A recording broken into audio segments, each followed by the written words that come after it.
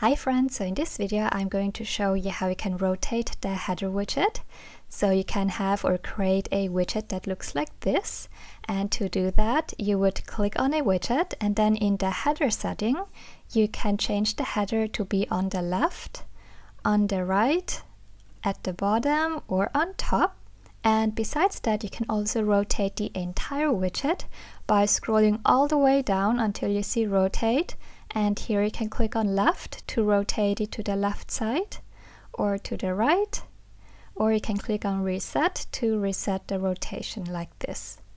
Once you've rotated it to the left side, you can also further rotate the header again up here by clicking left, right or bottom, and this is how you can change the appearance of the widgets and further play around with it. And one thing I want to note is that not all widgets can be rotated and not all headers can be positioned to the left or to the right, so it really depends on which widget you have selected. So for example, the tracker widget, there you don't have the option to move the header to the left or right. However, you can rotate the entire widget to the left or to the right. So there are a few limitations depending on which widget you're using, but generally with most widgets you should be able to rotate the headers or the entire widget.